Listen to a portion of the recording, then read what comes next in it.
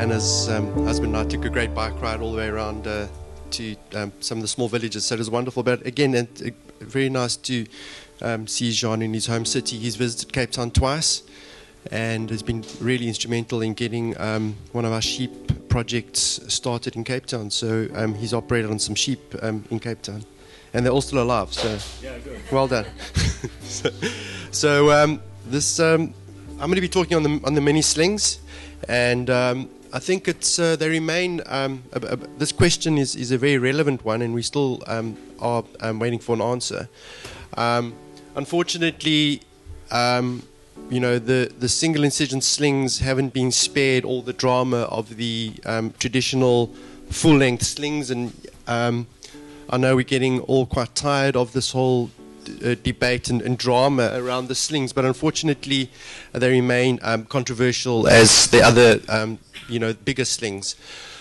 They have been withdrawn in Australia as well, so just to tell you that you know, they aren't they haven't been spared the controversy in Australia either. And yeah, you can actually see from the Therapeutics Goods Agency in Australia where the Solix and the Altus were removed as well, which is I found quite interesting. On the other hand, the traditional slings are still looking very good actually, and the data is accruing very much in support of these devices. And yeah, this is the latest Cochrane review on both the transobturator and the retropubic sling. And yeah, you can see from their conclusions that where we know that they are the most extensively researched surgical treatment for stress incontinence, and they have a very good safety profile. And you know, we believe them to be highly effective, and that is the conclusion from this Cochrane review.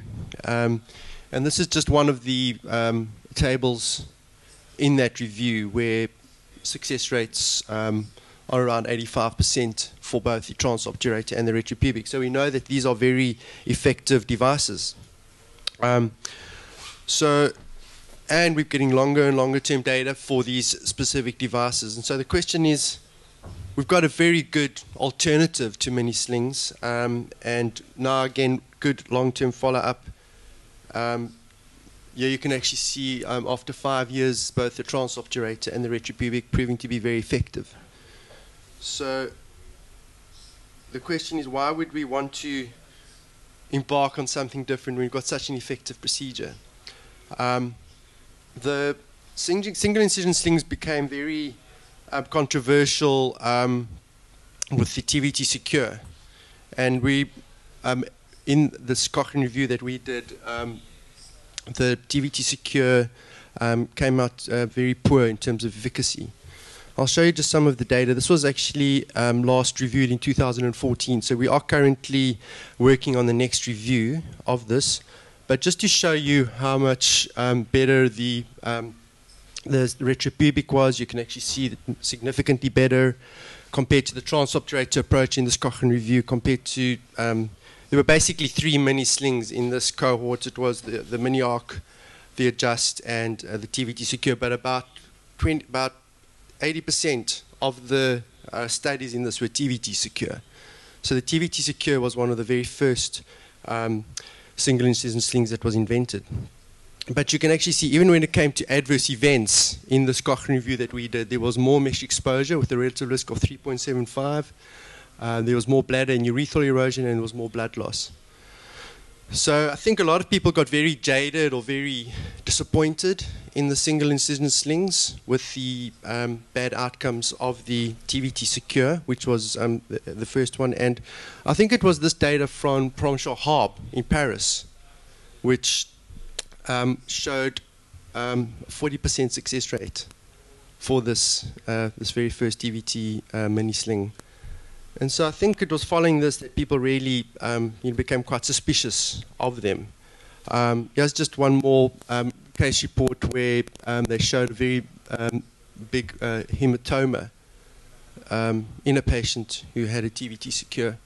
And the theory was that you are coming a little bit closer to this corona mortis, which is an anastomosis between the obturator artery and the inferior epigastric artery, and tending to be more likely to hit that compared to the outside in where you take a wider angle around the bone. So there were at least 3 or 4 case reports of extensive hemorrhage following this, and also following a mini arc. And so there have been now some publications which are using the TVT Secure as an example of the life cycle of a bad product. And here you can actually see very promising reports, a lot of excitement.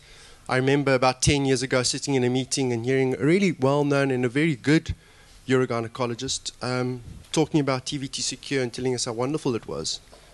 And here we are 10 years later hearing about the bad outcomes of that specific device. And so the big question is, was it a good evolution? Is this something that is still, are these devices still an option for us? And where are we with them? I think the bottom line is that, and I don't need to tell you that the TVT retropubic and the transobturator approach still have their own complications. We know that with a retropubic, you've got the risk of bladder injury. Here you can see a trocar going into the bladder during the insertion. This is a spectacular complication of a retropubic TVT that was happened in my hospital, where they didn't see that they'd perforated the bladder during the retropubic placement. And 3 days later, they called me to say the patient was leaking urine from her suprapubic site. And when I went in to have a look, it was perforated into the bladder, so we removed that. But unfortunately, she was a very fat patient, and she proceeded to get necrotizing fasciitis. And yeah, you can actually see in this picture how we went in on a Saturday afternoon to debride the whole anterior abdominal wall down to the pubic bone. And that bottom left picture is about, I think it's about a month down the line, where she was still had a huge gaping abdomen. So there are complications, and I don't want the lawyers in the UK to get hold of these pictures. I promise you I won't show you them. And again, these are very well-described complications. Here you can actually see on the left there's a patient who had another erosion into the bladder. The right picture, there was a stone that developed. So we know that there are significant complications from the retropubic device. This is a complication from a transobturator device that was done, again, in my hospital. And here you can actually see this patient presented a week later with pus coming out of the exit port on this transobturator approach. And we went in and took it out, and it came out very easily. It just slid out because there was pus all around the insertion site. So this is a transobturator patient. I've seen a few hematomas. I got that picture on the left from one of my friends in Holland. It wasn't my patient, but I certainly have seen a few retropubic hematomas. And this I got out of a case report in the literature. So we know that there are significant complications from these small devices. I think one of the problems for me with the transobturator is this groin pain issue, and I think that has very much driven the negative sentiment around a lot of these slings. And depending on which paper or study you read, it is quoted to be around 5%. And as we know, that can be difficult to treat, and it can be, that can very much drive the litigation process. And I think this has been one of the problems that has driven the litigation issue in the UK.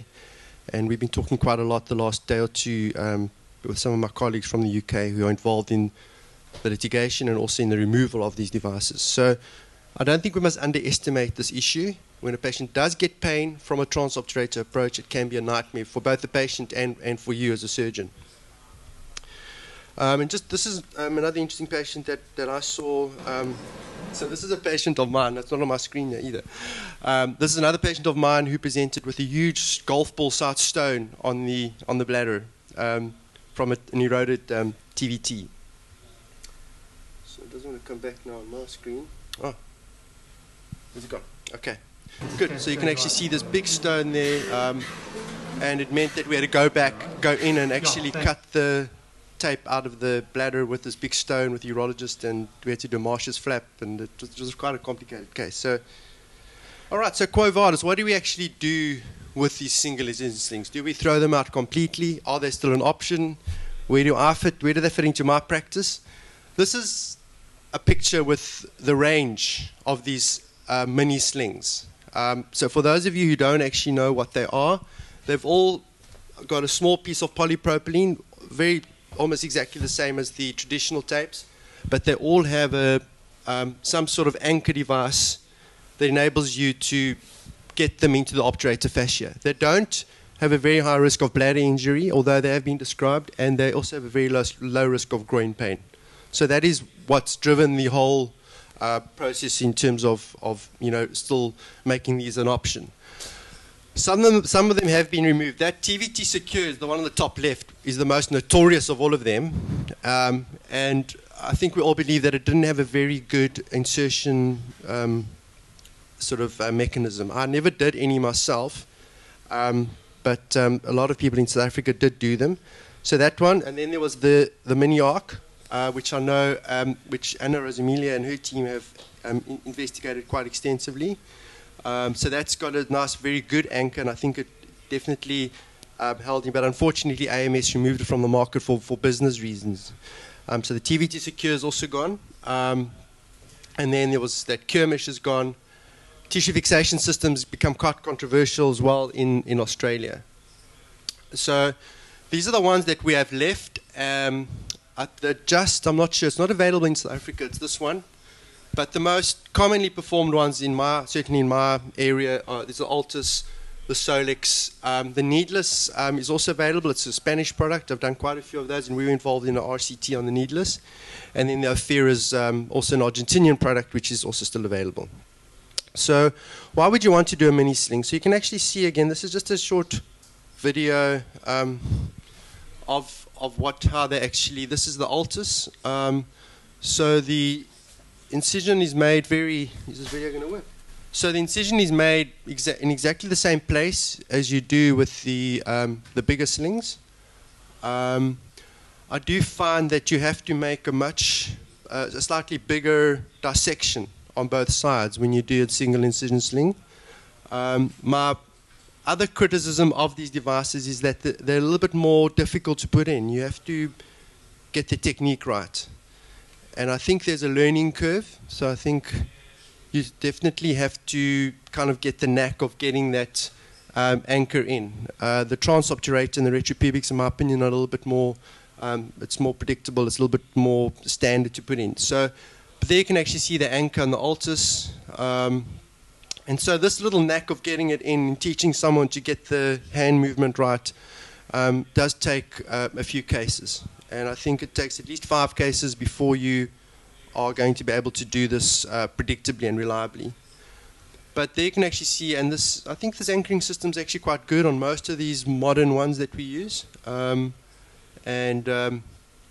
Again, I think it just is a little bit more fiddly, and I always say to people, make your incision a little bit bigger, so you've got enough space to work when you put this device into the into that obturator fascia. So get someone to train you if you are going to be doing some of these. So in terms of the Altus, this one is registered in the USA. This was their FDA registration trial, 2-year follow-up, and 81% success rate. And so I'm just going to run through just some slides on data just to show you where we are with some of the studies. There is actually quite a lot of new data on these devices. I got this from the ICS meeting from last year. This is 5-year data on the Altus, and there you can actually see it at 60 months, it's 89%. Unfortunately, in this poster, I couldn't see how many patients got to 5 years. But there it seems to be holding up quite nicely up to 5 years for the Altus. And I think it's going to be nice getting some longer-term data. I know the Australian group is, again, going to give us some long-term data quite soon. So the adjust, we kind of like this one because it's got that little anchoring system and it enables you to adjust the tension somewhat. And there you can actually see quite a lot of studies and also a good few randomized trials on this specific device. And we'll look at some of the, this in a little bit more detail. But yeah, again, you can see 12-month follow-up with relatively good outcomes, again, in the 80% region, a little bit more. So this compares quite favorably to the standard slings that we see. I think what comes out for me in a lot of the data on this is that in the first week, there definitely is less pain, and that is repeatedly shown in a lot of the trials. So if the patient wants to have a lot less pain after one of these procedures, the mini slings have been shown to do that. And here you can actually see from the study up to about the first week, definitely significantly less pain. And again shown in this study on the adjust, with them also showing similar efficacy at 1 year. This was a meta-analysis, again on the adjust, and again, same patient-reported cure rate, same objective cure, shorter operating time and less pain. And so quite promising data, and this has, I think, kept the whole mini sling or single incision sling alive as an option. This is just run through some of the other products. This is the Ophira, which is doesn't have any adjustability, and it basically just got this anchor that you stick into the obturator fascia. And again, data showing about around between 80 and 90% success rates. Boston Scientific also has one. It's called the Solix. This is a very nice paper that hasn't been published yet, but it is a randomized trial, and with data up to 3 years as well. Comparing to the transobturator tape, and no significant differences in outcomes, and complication rates were also the same, comparing the transobturator to the Solix, which is the Boston Scientific one, which has also just 2 anchors that you stick into the obturator fascia without any adjustability. So this review was published early in this year by a Korean group, and I thought this was a very good idea actually, because I think the TVT cure really skewed our data. In our Cochrane review, it was quite hard to interpret because the TVT cure was so bad that it skewed the data. So by removing the TVT cure and looking at the other products that were available, I think it gave us a lot more of a better idea about how they look.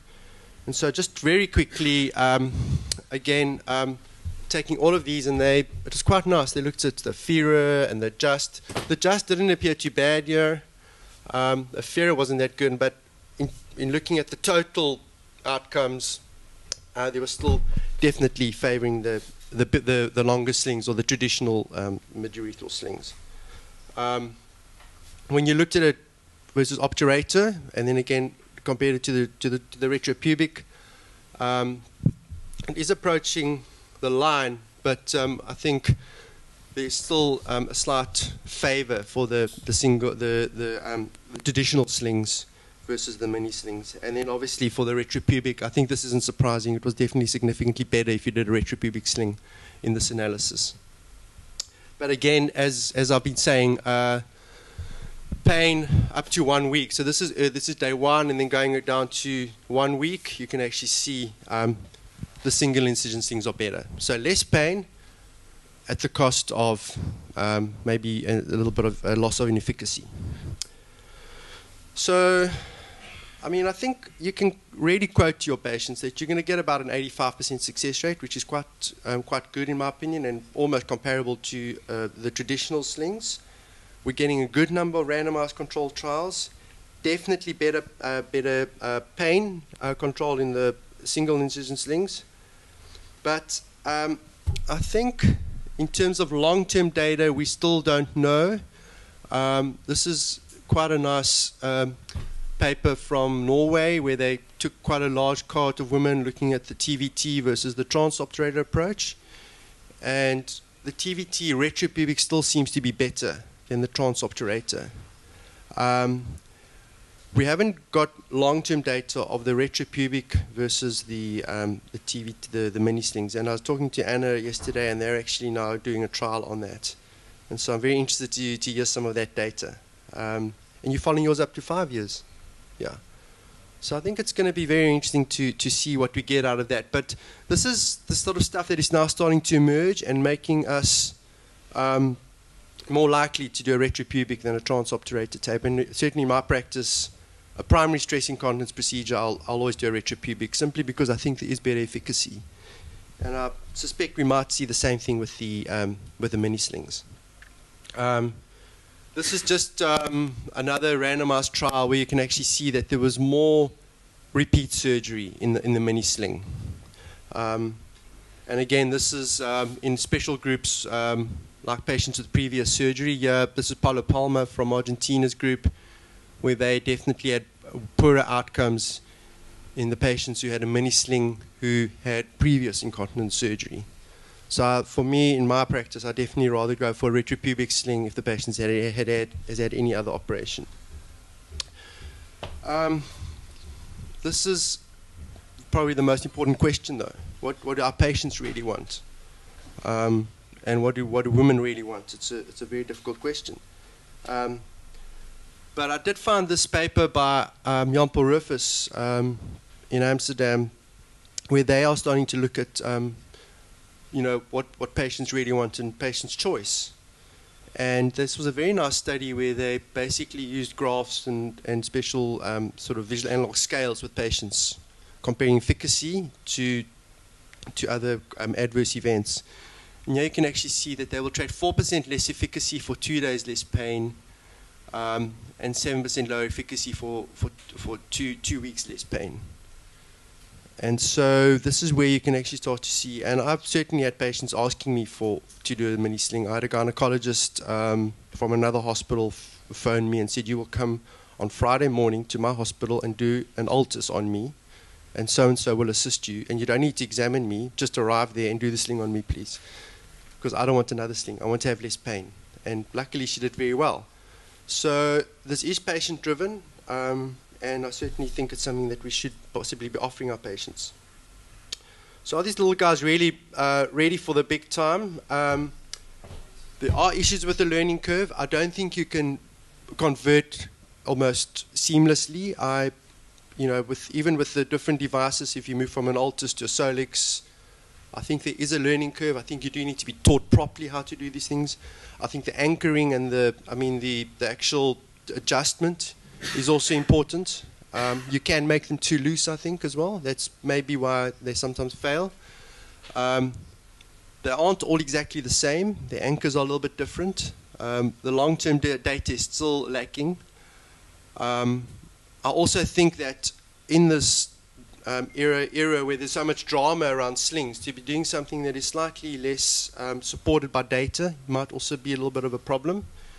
And we don't have a lot of data comparing it to the retropubic TVT, but I'm glad to see that the Anna's group is doing that. I still do use a lot of mini slings, and I use it in the scenario where we've got patients having a prolapse operation and either occult or also confirmed stress incontinence. So I like to actually add them to a prolapse operation. I think it's a less invasive option.